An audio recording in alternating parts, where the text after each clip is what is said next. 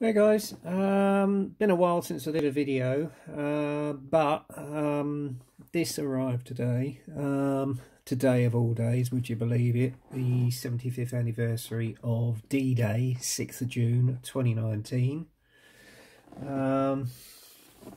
and excuse the last video, which was a bit sort of out of the ordinary as regards Comic-Con. I just thought I'd put it up there basically for all you sci-fi geeks out there in the modelling community.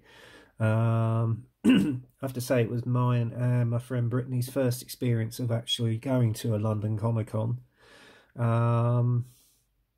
We both thoroughly enjoyed it, including her friend Charlie, who's a lovely lad, I have to say, by the way.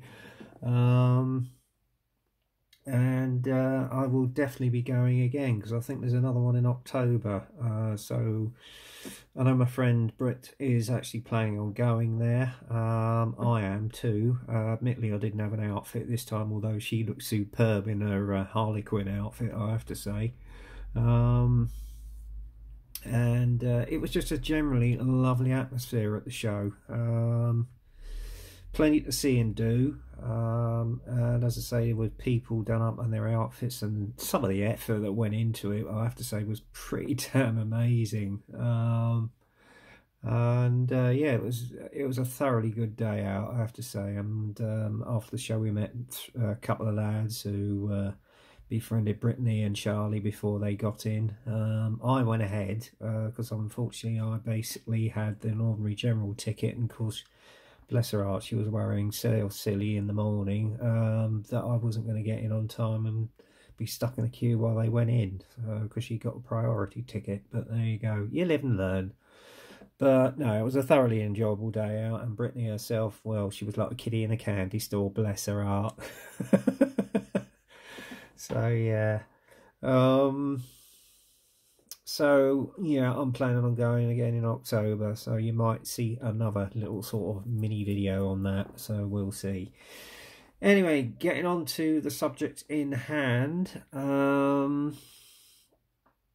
As you know, today, 6th of June 2019, is the 75th anniversary of Operation Overlord, the invasion of Europe, which happened on the 6th of June 1944.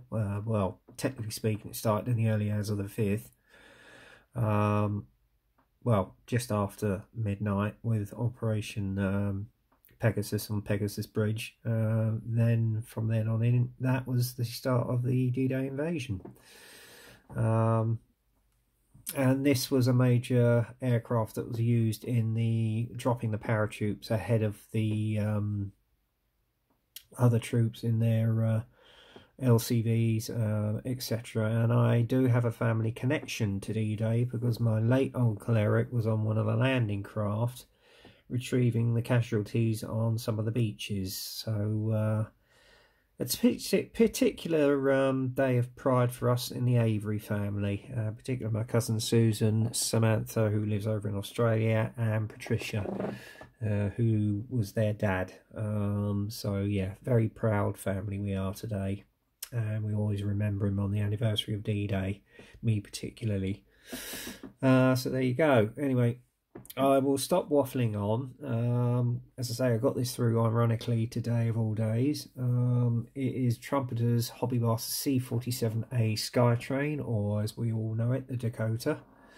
It was the most famously used transport during the Second World War. It was not only used by the United States, but us as well in the Royal Air Force, and some other countries which took part in the Allied action against the Nazis in Europe, and obviously abroad in Burma in the Pacific as well, which was used out there. You can get numerous kits of these, particularly the new retooled Airfix kits. They do 3 versions, which is the D-Day version, they do the Royal Air Force version, and I think they do a Dan Air version as well. So I wouldn't be surprised come the 75th anniversary of the Berlin Airlift, they'll bring out another one. So we will see. As I say, it was one of the most widely produced transport aircraft during the Second World War, and a lot of them were used in the founding of all the airlines after the war finished. And it's still being used in some parts of the world as a stalwart transport for cargo as well. I think Air Atlantique were one of the last over here to use it, or they're still using them, but we shall see. And apparently there was also a turbine engine version which came out as well. So there you go. Anyway, getting on with the subject in hand, as you can see, is a particular illustration of a C47 in a particular D-Day, typical D-Day scheme, which is one of the options in this kit. It's quite a big old box. It's in 1/72nd scale. It comes with a length of 270mm and the wingspan is 402.5mm. Kit number is 87264, and if you want to freeze frame that, you can. You've got the box arts illustration on the side there, and on the opposite side you've got the alternate colour scheme that comes with this kit, which is of the Chinese Air Force. So there you go, of 103 Squadron of Transport Group, which is an overall, I think, matte olive drab, I think. So there you go, and without further ado, and then on the other side you've got the D-Day scheme version with the D-Day stripes. Unfortunately it doesn't tell you where this was based, so, or what unit it was, but there you go. But I've actually got some aftermarket coming in for this kit, including an aftermarket decal sheet which features, particularly of interest to me, the variant which was used out of Greenham Common Air Force Base over in Newbury. And the reason I'm doing that one is because there was a famous photograph of Ike inspecting some of the paratroops at Greenham Common on the day of D-Day, which I think everybody can remember in some way or another. So that's why I've plumbed for an aftermarket scheme, and obviously I used to go to the air tattoo that used to be held there, but sadly, I mean, the place itself was known for the longest runway in Europe, but sadly that was all dug up and the grass has grown over it. There still are parts of the airfield still in existence, and apparently they've only just recently refurbished the old control tower that was there. So there you go. Let's open the box anyway, because I'm waffling on again. Here's your colour call-outs, which you can see there, which you've got the D-Day version. And there's your colours in Mr. Hobby, Vallejo, Model Master, Tamiya and Umbro. So you've got a variation there. And then on the opposite side, you've got the Chinese Air Force version of the 103 Squadron Transport Group. Again, same colour call-outs as well. A little pamphlet there for a variant that's coming out, or come out, in 1/48 of their Hawk T1 from the Red Arrows, which looks particularly interesting, so that might be one I might get. And then on the back you've got the other various kits. You've got the one that we're featuring here, you've got the Russian ASU 57 Airborne Tank Destroyer, and then you've got the French pre-dreadnought battleship Condorcet, I think is how you pronounce it. Might got that wrong. There you go. Right, without further ado, you've got 1, 2, 3, 4, 5 sprues, and then obviously you've got your cockpit panel in there, edge brass set, as you can see here, and the instruction sheet most importantly here, and obviously you've got the D-Day version on the front. A little bit of a guide there for the building and painting of the actual aircraft, and then obviously the method for applying the decals, and it's in Chinese as well. There's your various symbols during the process of the build, you can see there. Kit number 87264 in 1/72nd scale, and then obviously you've got your sprue tree there to check all your parts, and then there's your decal sheet. And then the first part of the assembly is the interior with the bulkheads, etc. This looks like the rear bulkhead. Or am I wrong? That might be the navigator station, I don't know. Yes, and then you've got the bulkhead for the cockpit there. The assembly of the actual cockpit seats, which you can see here, and the navigator seat. And then you've got the assembly of the control panel, and then you've got control levers there for the throttles, so that might be etched brass. And then various members of everything going there. It's a pity you've got all this detail down here, because you're not going to see it once the actual fuselage is all buttoned up, but you know it's there anyway. Next process, if I can find this pamphlet, if you bear with me, is the rear deck area, which you can see there, where you've got the seats for the paratroops which go in, etc. And then you've got the desk there. I don't know what this is, but it's part of a sub-assembly there. Control levers go in.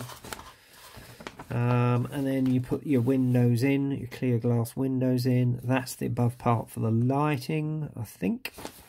There's some nice level of rib detail in there. Then that's for the opposite side. Okay, of the fuselage. And then basically you button up the fuselage with the interior. I think that's the housing for the tail wheel. Then you've got the engine nacelles, the interior of that, and then the undercarriage bays, which are assembled. And again, there's a nice level of detail on the actual bulkheads, which you can see here. Air intake goes on the top part of the wing. You button up the wings. Okay, and then the assembly of the undercarriage, which goes in. Sadly, on this kit, there's no weighted wheels, so I'll probably have to get them in as resin parts. And then basically what you do next is assemble the Pratt & Whitney engines. Air intake, air filter goes in and onto the bottom of the actual engine housing. That goes to the back of the firewall, and then you've got the engine cover which goes over the Pratt & Whitney engine. Okay, now the next process, coming to the final sub-assemblies, you put the above engine, I should imagine, panel which goes on the top of the clear perspex. Put the clear perspex onto the cockpit. And then assemble the rear tail planes, put them onto the fuselage, and then the fuselage itself goes onto the wing unit. Okay.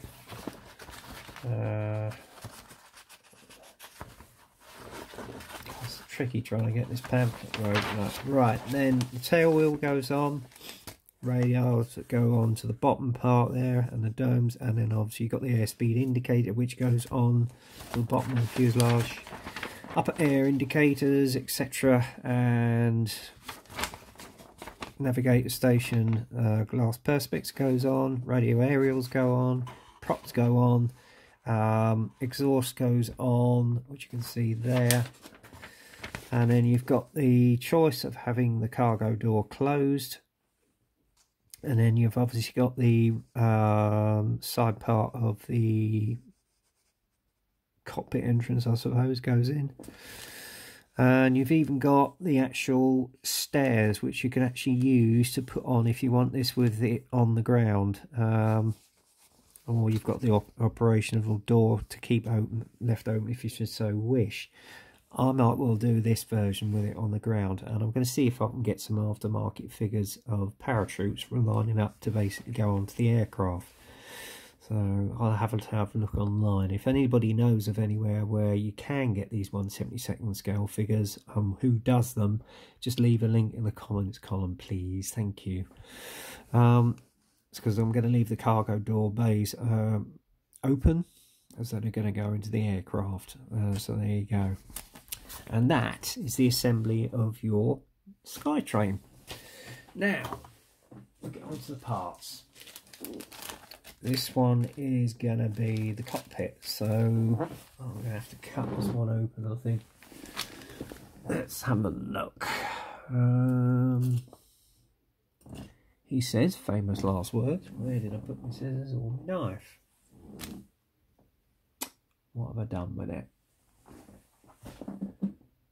As usual, I'm well prepared for the video. Oh, here we go. Right. Let's have a look at the perspex.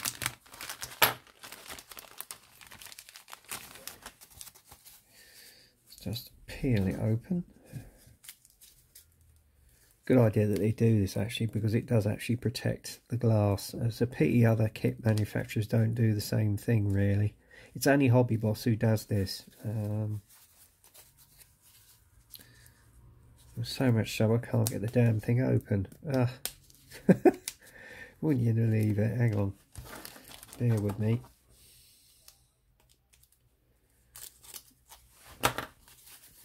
There we go. Nice clear perspex, as you can see there.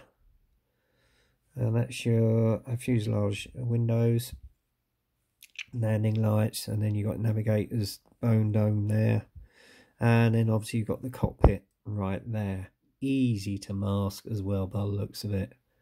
So there you go. And look at the panel line detail on it with the rivets. Very nicely caught there. Exquisite. And not an ounce of flash on this. Right, let's put it in there because I don't want to get it to get scratched or broken. Put it back in the bag.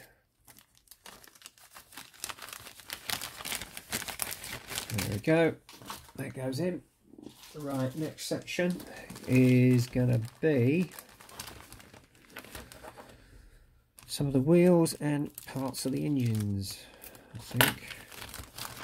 Just bring out one sprue so you can have a look. There you go, guys. Again, nice crisp level of detail, even on some of the actual engine pistons, which you can see there for the Pratt & Whitney engine. Again, even with the engine, nice level of detail in it, which you can dry brush on. Then you've got the familiar paddle blades for the props. Again, nice level of detail there, even on the wheels, but sadly they're not weighted, so I'm going to have to get some aftermarket for that.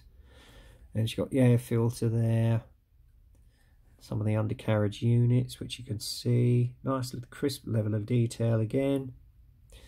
And then you've got your control yokes here. Okay, as you can see. So they're easily built up, and then obviously part of the actual exhaust there. Very nicely done. Right, pop that in. Alright, next bit is part of the internal workings, like the bulkheads, etc. Again, I'm just going to have to open it up with a knife. There he says. There we go. Now, look at that. Absolutely exquisite detail, and again, nice bit of weathering you can put in there with chipping, etc. And that should come up lovely. And again, no flash anywhere. And here's part of the bulkheads there. This is part of the seat frame, which you can see. Again, lovely detail. You've even got sculpted, embossed seat belts, which you can see on the seat. And again, part of the internal workings. Even on the bulkheads, the details exquisite. Beautifully caught. Nice little wash there, will come up lovely. And even you got the seating there. Beautifully done. Beautifully caught. And I have to say, I did have a look at this kit firsthand. And again, where you got the navigator station, the framework on here, exquisite. Absolutely exquisite. It really is a lovely looking kit. So I think this is going to be an enjoyable build actually. And again, even on the cargo door, you've got a nice little bit of detail there as well. They really have done research. Unfortunately, there's a few weld seams on here, but you're not going to notice those by the time they're down on the bulkhead floor. So there you go. But nicely caught all the same. And then we got, oh, hang on. Drop something. Oh, sorry. Part of the S-brass, sorry. My head was in the way there. Then you got the wings here. Again, quite a large wingspan for 1/72. I mean, there's my arm. That's my arm.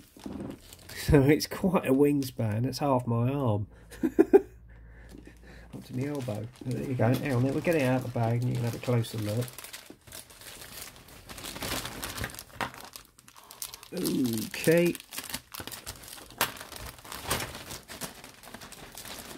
There he says. There we go. Look at that. Isn't that gorgeous? Again, you got some nice panel line detail, which is going to come up well. Even the pre-shading, even the rivet detail on it. You can see that. It is beautifully caught, and even the actual stress skin on the elevators is beautifully caught. There you go. It is beautiful. I think this is going to be a beautiful kit when it's built. And then you got some internal workings on the undercarriage bays there, with the wires, and also with the engine fire walls as well. Very nicely caught there. Look at that. Isn't that gorgeous? So yeah, there you go. It's the other side again. Look at the detail on that. Superb. Even the tail planes are very well caught as well. And this is the lower part of the wing. Again, nice level of detail there, especially with the riveting, which I shall get up a little bit closer so you can have a look. Beautifully caught. This really is a really lovely looking kit, I have to say. Could be an easy match for the old Airfix ones at the moment. So there you go. I think this is a fairly new kit anyway. Pop that back in the bag if I can get it back in there. Oops. Okay, hang on.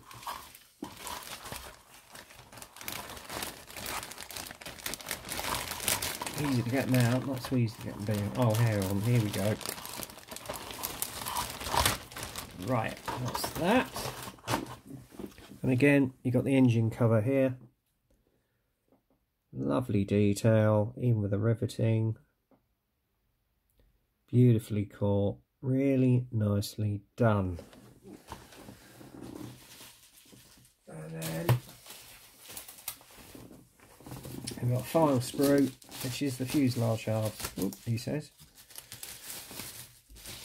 Well, that's kept in bubble wrap, which is a good thing. And again, look at the detail on the fuselage. Beautifully caught panel lines. This really is going to make a lovely, lovely kit.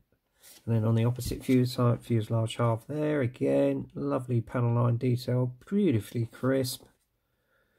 It is a lovely looking kit. So yeah, I think this is going to build up lovely. And then you've got the internal workings here. This is the upper part of which goes on the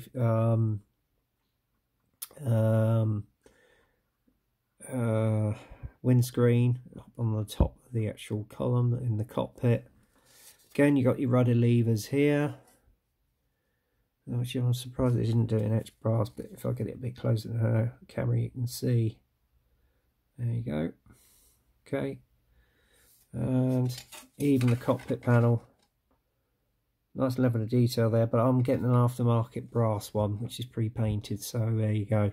Then you got your navigation state radar there, and this is the upper part of the roof unit on the interior of the fuselage where you got the lights.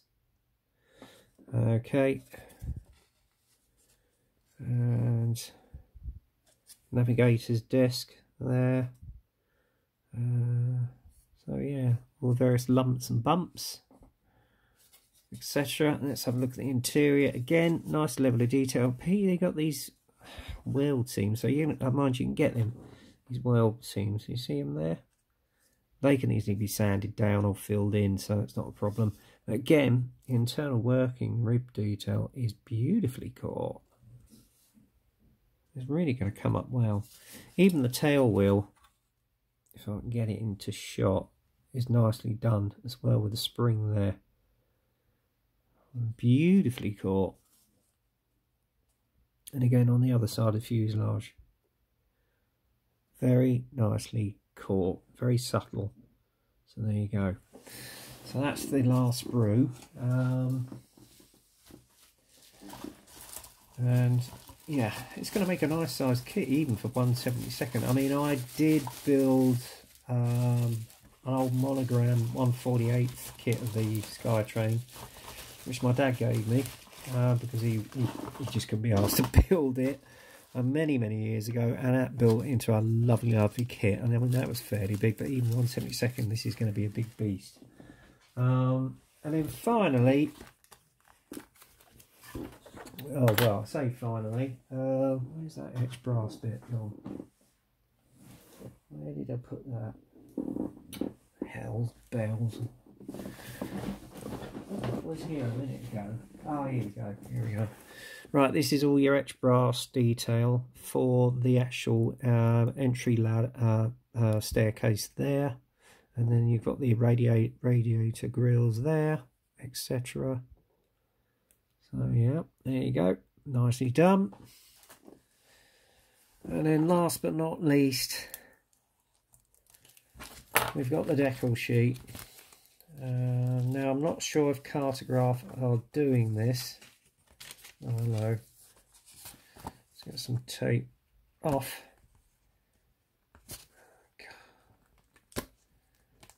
There we go. Now let's peel that back.